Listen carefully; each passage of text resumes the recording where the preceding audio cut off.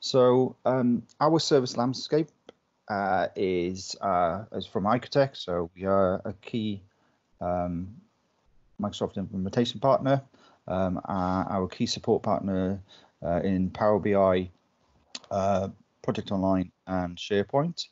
We also have the Power Apps, Power Automate, Dynamic CRM, Exchange Online, Teams, and OneDrive as well. And this is where Darren's sort of expertise comes into it, which he'll go into a bit later. So the team itself, on the call today, you can see Joel there's the CEO. I think he'll be joining us later. But on the call today is myself, Geraint, partner manager. Have been 20 years in the IT sector. Mainly as a partner manager or a business development manager, so understands the sort of the landscape and how that's progressed over the last sort of 20 odd years and where we are today. And obviously Darren is the Power Platform lead. He'll go into a bit more detail in a bit. So who do iCoTech partner with? Like 4 key main partners: Department of Business, Energy, Industrial Strategy, BEIS. We've done a lot of work with them, delivering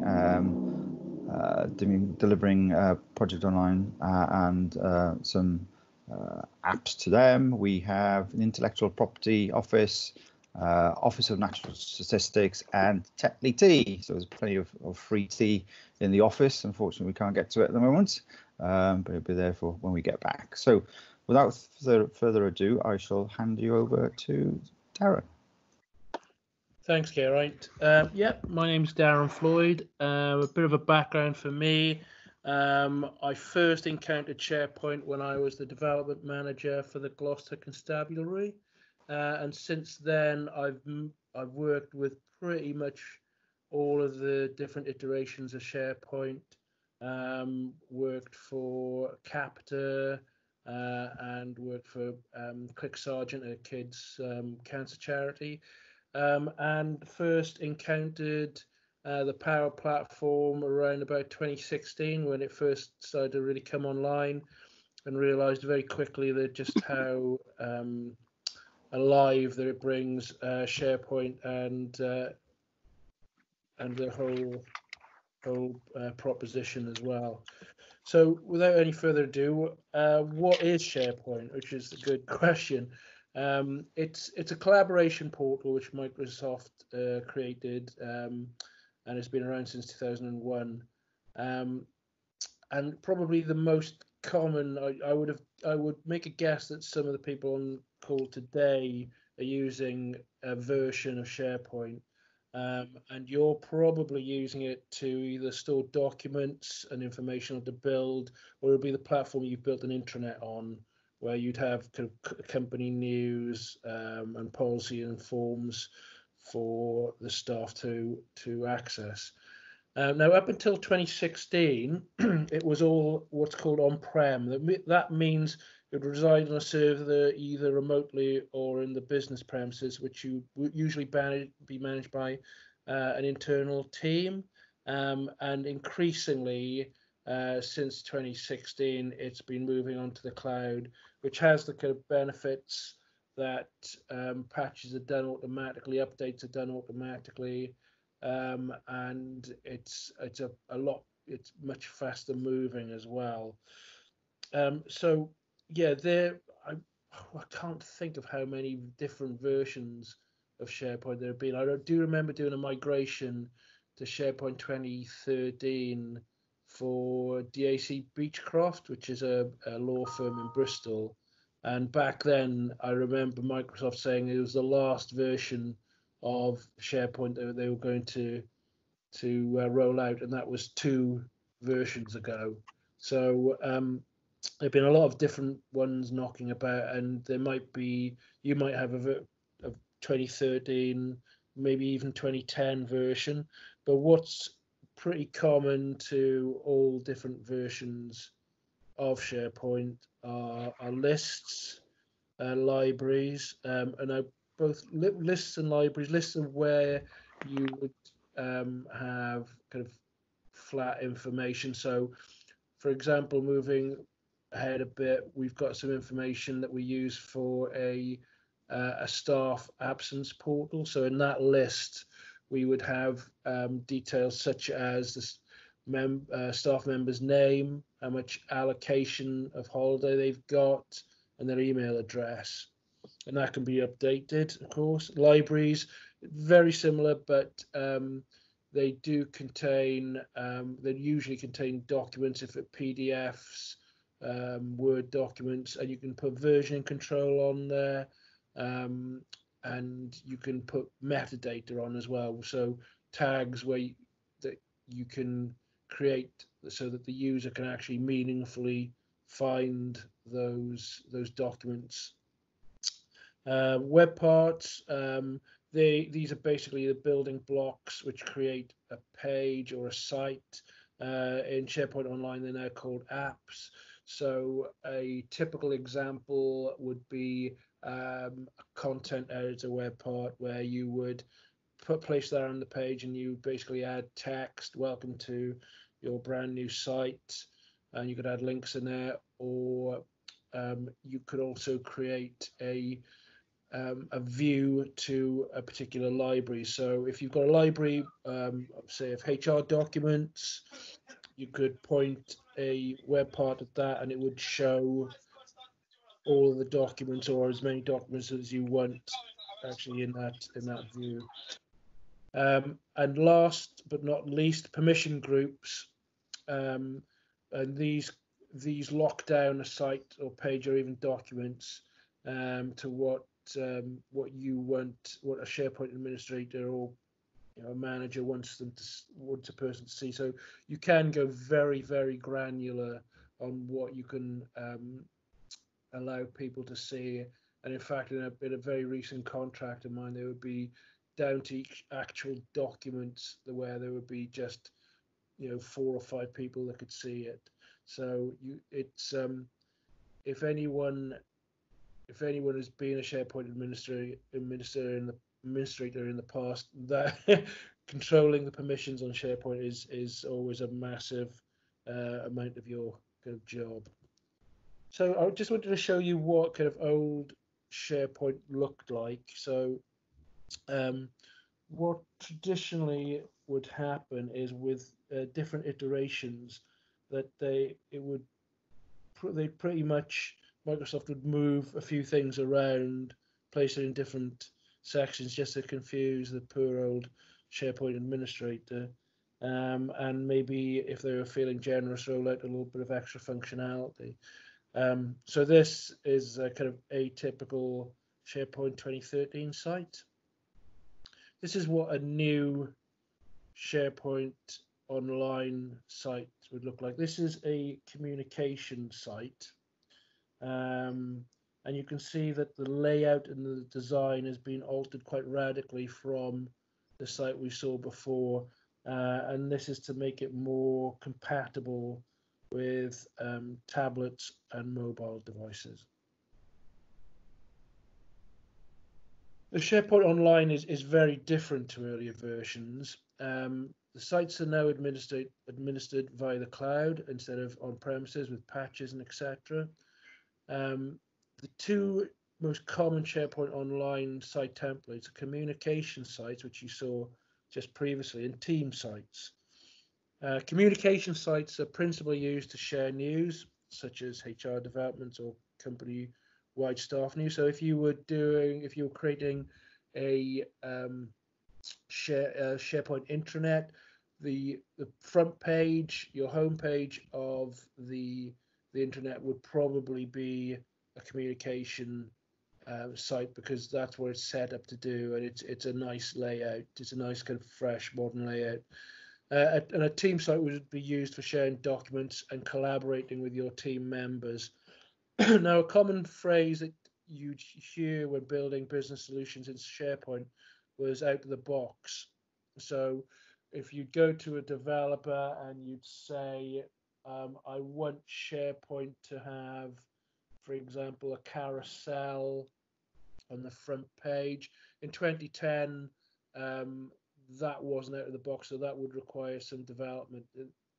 Now it's been brought online, it's a fairly easy thing to do. So it would mean that there would be little or no customization. So you wouldn't need to get a developer involved. It would just be out of the box, and you could just create elements of it with quite ease, without a huge amount of knowledge. More common now, you'll hear no or low code solutions across the Power Platforms. This is a little bit deceptive, because in my experience of SharePoint and all the Power Platforms, to actually, as soon as you start wanting to do something a little bit clever, or if you've got very specific business needs, it will require a little bit of code, but it really just depends on what your business needs are. But the real power and the real excitement when it comes to SharePoint Online is the way it connects to all the other Office 365 products, such as Power Automate and Power Apps, which we'll come to now. So Power Automate was previously called Flow. It's Microsoft's own workflow product. So previously, if you needed a workflow on your site, you needed to develop one using SharePoint Designer, which wasn't always very intuitive. And in fact, Microsoft have retired SharePoint Designer, or they're in the process. I think they have. What SharePoint Designer was basically a web editor. If anyone used Dreamweaver, it was kind of similar to that. It wasn't always very intuitive. It did what it needed to do. Or you'd use a third-party piece of software like Nintex, which I've previously used, which is a great bit of kit. Power Automate is Microsoft's own answer to that, and it is very, very powerful. It connects all aspects of the Power Suite. So, for example, you could send an alert to a user once a document is added to OneDrive, or make a stakeholder aware that the MS project RAG status has changed. But we're going to be focusing on SharePoint users and that as our basis. So common Power Automate flows would include an approval flow, which we'll go into a bit more detail in a sec, where a request would be sent to a manager to approve or reject. A scheduled flow, which is set to run at the same time every day or month, and will check if certain criteria are hit. So, for example, if an item is within a date range, and it'll start an action such as sending an email reminder to a user or a group. So you could have, as I've dealt with fairly recently, there's some procedure documents which need to be reviewed on an annual basis. So you can set up an alert, and it can say, look at the date that it is due to end. If it's within that date, or if it's within, say, I don't know, 60 days, you can send an alert to the document owner saying, please be aware that this is going to be coming up to its date in 60 days. And then you could send another one in 30 days, just to make them aware that that this is happening, and this is the document is about to expire. So this is a kind of typical flow. So at the top, you'll see when an item is created or modified. That is when an item is created or modified in a SharePoint list, for this example. So when an item is added or modified to the SharePoint list, subsequent actions are triggered as a result. So the example here is an approval workflow with a condition which decides what happens next. So just to briefly go through what this is doing, the two actions that say staff absence list and get items, they're basically pulling some details through from our list for our flow to use. Start and wait for approval, that's pretty self-explanatory. It kicks off an approval flow, and then when we get to the condition, the condition in this example would be, has the request been approved? If it has been approved, it goes down one route. If it doesn't, it goes down another and sends an email back to the user saying this hasn't been approved and this is why. So what are Power Apps? So the advent of Power Apps has made much of the functionality truly mobile for the first time. On the right, you can see an app which I've built in the last week or so, and I'll go into that. Will be providing our practical demonstration of how an app can work.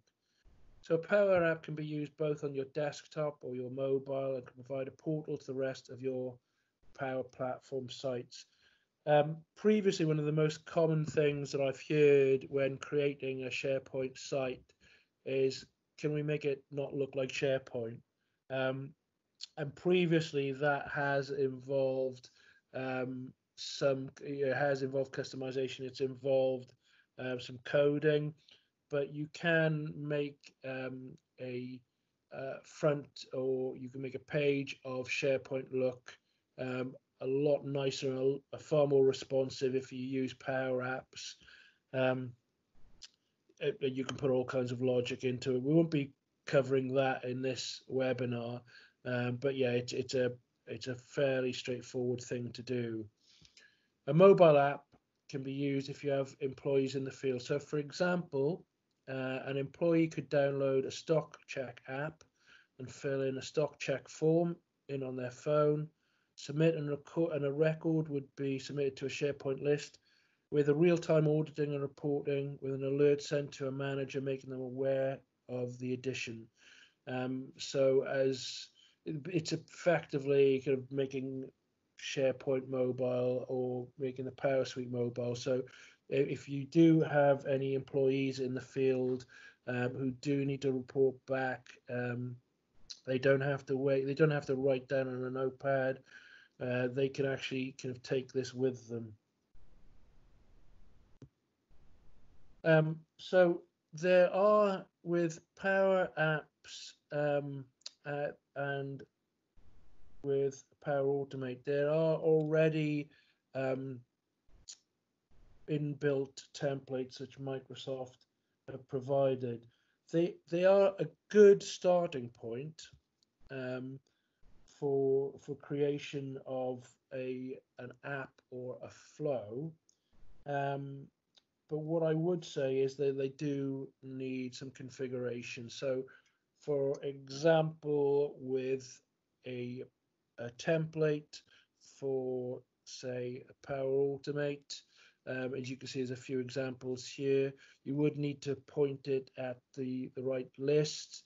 You would need to make sure that the fields are formatted correctly. So there's a few things. I mean, most of them are pretty straightforward, but the level of configuration that you would need, say, if you went down the route of building an app or a flow using a template, really depends on what your business needs are.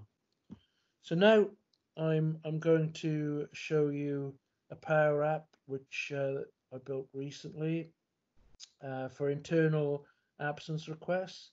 In the back end are two SharePoint lists where the requests are kept. One basically has details of the staff member. So as I said previously, name, allocation, different things like that. And the second one is where the approval process kicks off.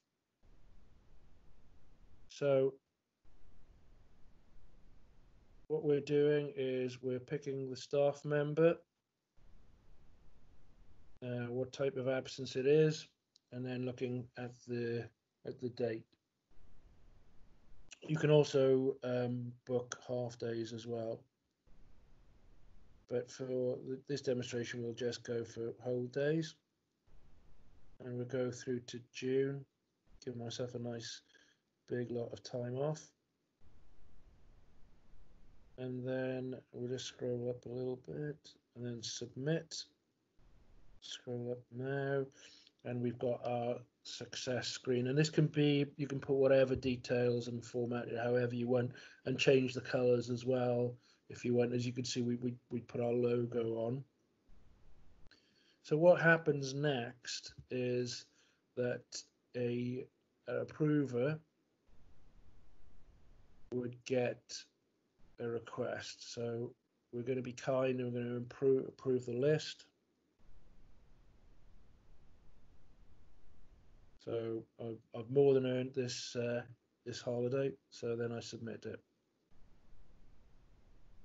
So this then triggers a flow.